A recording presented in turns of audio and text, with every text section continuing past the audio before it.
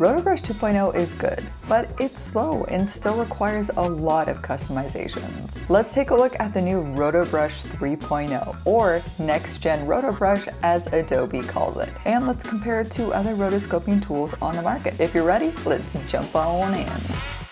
So, the new Rotobrush 3 has been claimed to be much faster and much more precise at rotoing when there's overlapping objects and keeping the shape together, especially if there's fast-moving objects. But we're going to be doing some tests to see if these claims hold up against all of the new AI Rotobrush tools that have flooded the market. To get the Rotobrush 3, we first need to download the new beta for After Effects. If you haven't downloaded any beta apps for Adobe before, simply just open up the Creative Cloud app. In the Apps tab, go to Beta Apps from the sidebar. And here you can download the beta version for any Adobe app. I already have the After Effects beta installed, so let's open it up. Now we're inside of After Effects. I got 2 stock footages from Envato ready to go here. This running shot has some crazy hair motion, so it'll be exciting to see how Rotobrush 3 handles it. And another video here of some boxing with some fast movements and a lot of overlapping. To get started, click the Rotobrush tool on top and double click on the layer you want to roto. After Effects will jump to the layer view of the clip. Here is where you'll do most of the rotoscoping. Hold Command or Control and drag your mouse up or down to adjust the brush size. Now just draw lines inside of the subject and let After Effects figure out the rest. To get rid of unwanted selections, just hold Option on a Mac or Alt on a Windows to draw red lines. And this is going to remove anything you draw over. Now that we have a good mask at this first frame, let's hit play and let's see if it tracks the rest. And here we go. Looking at the results, Rotobrush 3 keeps track of the body very well. But the most impressive thing here is definitely the hair. You can see it really tries to follow the shape of the hair. It even masked out some of the see-through parts. Also, what's really cool is if I like the results here, I can click freeze to lock in the track. Now let's do the same thing for our boxing shot. We're just gonna tell AE what the first frame is and see if it's able to follow the rest. I'm not sure if I should be surprised or not, but it actually tracked these fast movements really well. But you know, we won't actually know how good Rotobrush 3 is until we compare it to the others. First, we gotta compare Rotobrush 3 to Rotobrush 2, which is 3 years old, to see how it holds up. This is actually pretty easy to do. So first we need to unfreeze the clip, and up in the Effect Controls tab, you can see I can change it to 2, and even 1.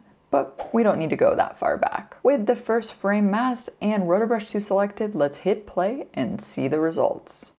Okay, so a lot to talk about, but first I want to talk about how long it took. For this 4K running clip, it took 15 seconds to track the rest of the shot, and 10 seconds for the 1080p boxing clip, both about the same length. For comparison, Rotobrush 3 took 11 seconds on the running footage and 8 for the boxing. So overall, 30% faster, which just shows how fast Rotobrush 2 already is. But the real difference is with the results. Looking at the running clip, Rotobrush 2 was able to follow the lady pretty well, although there's a lot more background slipping through compared to Rotobrush 3 results. The hair is much more blocky in Rotobrush 2, but overall it keeps the shape pretty well. Probably because her silhouette doesn't change much. But let's jump onto the boxing footage to see how it handles the fast movements. So yeah, you can really see how much better Rotobrush 3 is compared to 2. It wasn't even able to follow the shape of the boxer at all. I mean, everything falls apart not even halfway through. But you still gotta give props to Rotobrush 2. I mean, it came out 3 years ago, before this whole boom of AI tools have kind of taken over. But before I compare Rotobrush 3 to all of these crazy new AI Rotobrush tools, let's give a quick shout out to our sponsor, Envato Elements. Now, it doesn't matter what type of project you're working on. Envato Elements got you covered. They got tons and tons of assets for you to choose from stock videos, even overlay effects and green screens, plenty of music and sound effects, and if you want to get more creative, they've also got graphics templates for you to download and customize to your liking. With Envato's affordable monthly price, you'll get unlimited downloads of all of their assets. And guess what? You can use any asset in any type of project, whether it's for homework or a commercial project. And talking about homework or projects that don't have a budget, Envato has hooked you up with a 70% off your first month deal. You can use my link just down below in my description box, and feel free to cancel at any time if you don't find what you're looking for. Thanks so much to Envato for sponsoring today's video, and now let's get back into the rotoscoping tests. So let's see how Rotobrush 3 holds up against Runway's new background remover, which is probably one of the most popular AI online apps. So here I'm in Runway's homepage, and down in popular AI magic tools, choose remove background. Here you can just drag and drop your footage to import your video into Runway. Let's start with the hard one, the boxing video. To start a mask, just click to add a few dots to our subject, and after a few seconds, Runway will come up with a pretty much perfect mask. If you want to take out any part, you can go to the top right and change the mode from include to exclude. With this mode, you can apply red dots to parts of the footage you want to take out. Very similar to Rotobrush 3. Now that we have a good first frame, let's hit preview. And here we go. It took 9 seconds compared to 8 for the Rotobrush 3.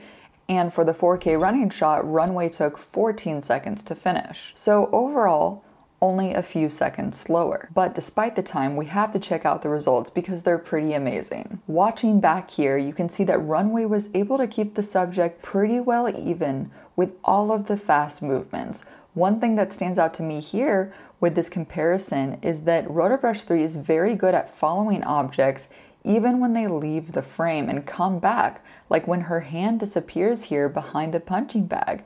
And when it came back, the track still sticks. Although it did think that the punching bag was her hand for a bit here, and that's probably due to the boxing gloves having the same color as the punching bag. Comparing this to Runway, it didn't think the punching bag was her hand, but it totally lost track of it instead. So hopping over to the running video here, both Runway and Rotobrush 3 track the movement with no problem, but Rotobrush 3 does do a better job at creating edges. Also, if you look at the hair, Runway is doing a pretty good job overall, but Rotobrush 3 just has better and more consistent results. I did try to use Rotobrush Refine Edge tool to get better hair separation, but it wasn't able to follow the hair's movement at all, which is somewhat understandable because of how crazy the hair is moving. So back to Runway. The thing that I love the most is definitely the user interface. It's very user-friendly, very easy to understand, and use the background remover. And for being a web-based tool, the speed is really smooth, as well as the upload and export times are fairly decent. As for my running video, I was also able to export it out to 4K as well,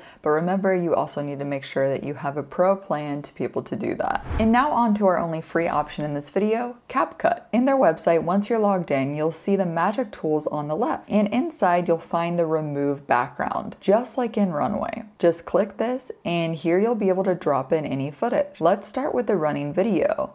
Let's drag and drop the file, wait a few seconds, and bam! It's done. That's it. CapCut just has one slider here to turn on and off, the auto cutout, and you can change the color of the background. CapCut took about 5 to 6 seconds for both the boxing and running video. So not only is it super fast, there's also no difference between the 4K and 1080p footage. But I think I know how they pulled this off. For example, if you look at the results, the quality is notably worse. Because CapCut is geared more towards quick social media content, they compress their videos more to get that speed. Also, a very important thing, CapCut seems to be doing some sort of weird retiming with the footage. For example, if I compare all of the results in Premiere, CapCut's the only one that isn't synced up with the rest, which could be a huge red flag for anyone trying to use CapCut for more professional use cases. With all of that out of the way, let's take a look at the mask results. It was able to track the body of the running person, no problem. But you'll see that parts of the background randomly appear around her, which is a bummer because you can't really remove these with CapCut. Looking at the hair here, CapCut certainly is one of the best at this. It keeps the details of the hair well and doesn't look too blocky. However, it completely lost the hair in some frames, which is kind of annoying since you can't really fix the mask afterwards. Moving over to this boxing footage, CapCut was able to follow the complicated fast movements way better than I expected, but it does struggle with strong motion blur and keeping track of her boxing gloves going in and out of view. And you can see at some frames the background also appears, which can't be easily customized like with Runway or the Rotobrush 3.0. So after trying out all of these AI rotoscoping tools, I have some thoughts. First off, I'm super glad that the After Effects team is putting love towards the Rotobrush tool, so that way it's more on par with competitors on the market. And definitely Rotobrush 3 is the way to go for more serious work that requires more customization. And I would say that Runway is a great middle ground for quick projects that you don't have a lot of time but have great quality results that maybe doesn't need too much refinement. And CapCut for sure is the easiest and probably fastest option. And did I mention that it's also free? But CapCut does come with a lot of limitations. This is why it's best for shorts or some quick funny YouTube edits. We can't deny how much AI has contributed to improving rotoscoping tools, and before we know it, we'll just be a few clicks away in order to create some really amazing VFX shots. And the most exciting part is that this is opening up so much possibility for smaller creators to create shots that just wouldn't have been possible just a few years ago. Until then, let's stay creative, and as always, keep creating better video with Gal. See you next time. Bye.